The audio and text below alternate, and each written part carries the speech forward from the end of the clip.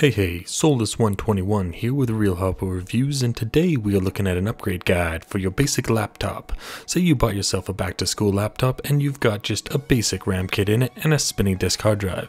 In this day and age, that still happens. Today I got Passion here helping me take apart this here laptop and upgrade it up to the maximum it can handle. We're going to throw a 32 gig RAM kit in there that we're also going to give away. So stay tuned for the giveaway on that RAM kit.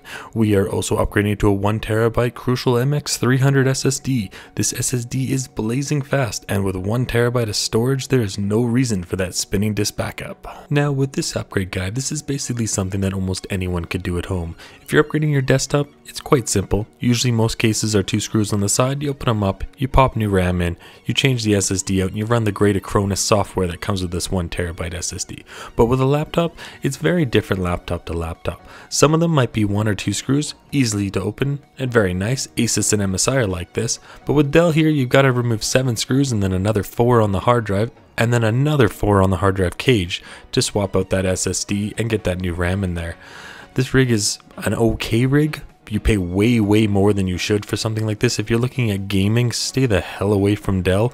I know it rhymes, but just do it. Dell has done a horrible job with their pricing structure over the last few years, especially if you're in Canada. I know the US gets a little bit bigger price difference than we do. They get quite a good deal. Where in Canada, Dell is basically doing everything they can to destroy their market here. But once I threw this 32 gig RAM kit in here, or should I say Passion threw the 32 gig RAM kit in there, and the new SSD, we noticed quite impressive increases in performance. As you can see from the charts in front of you, there was a leap in every single aspect of the system running Passmark, as well as boot times, and in Borderlands, CSGO, and League of Legends. All of these we had a great improvement in. I was actually impressed to see gaming results like this with just swapping out the RAM and the SSD. Normally we're told that you only really will see a great increase in frames per second when running a new GPU or CPU if your CPU is your bottleneck. That is not always true. The fact that most integrated graphics cards on processors or even on motherboards that share with the RAM will see a huge difference going from single channel to dual channel or even going to faster RAM. Also, with an SSD, you really get rid of the lag of a spinning disk mechanical hard drive, and this can give you a huge increase in gaming performance, especially on load screens.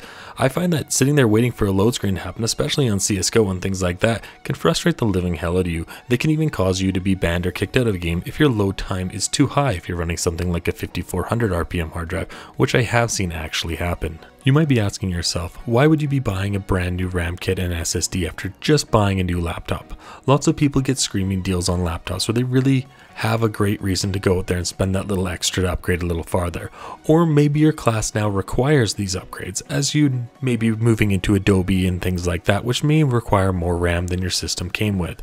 A lot of new systems only come with 8 gigs of RAM, and that old saying that 8 gigs is all you need is no longer legit. Some systems will need 16 to 32 just to render video files comfortably. Otherwise, you'll be sitting there waiting forever. And an SSD is a great thing to have, especially if your system came with a smaller SSD or any type or size of spinning disk hard drive, as a 1TB SSD is a huge upgrade for anyone. Looking at $389.98 USD coming from Newegg, if you were going to buy this kit, you'd be getting a pretty decent price. But to make things even better, Crucial and RHR have teamed up to decide to give away a 32 gig RAM kit to anybody who wants to enter the giveaway in the description below. We'll also be doing this giveaway on social media and other platforms for the next week. With that, I would like to thank PC Master Race for running our last giveaway with us, and hopefully they've announced the winner by this point. We'd love to thank you for all the new subs that we have gotten on all of our social media, all the new people hitting up the RHR site. We cannot thank you enough. If it weren't for all of you, we wouldn't still be around. We really do appreciate all the people out there, and I'm not going to do the standard intro here. I just have to thank every last one of you from everybody at RHR. Thank you, and stay awesome. We promise to have more and more top-notch content for you, and again, hopefully this guide really helped people out, and I hope you the best of luck with all our future giveaways. This is Soulless121 with Real Hardware Reviews, and have a wonderful day.